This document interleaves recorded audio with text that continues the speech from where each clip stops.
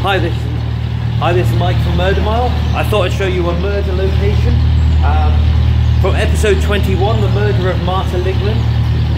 We're just passing underneath Scrubs Lane, and it's here, literally right here that we're looking at now, where Thomas Kochek wheeled down this suitcase which contained the body of Marta Ligman.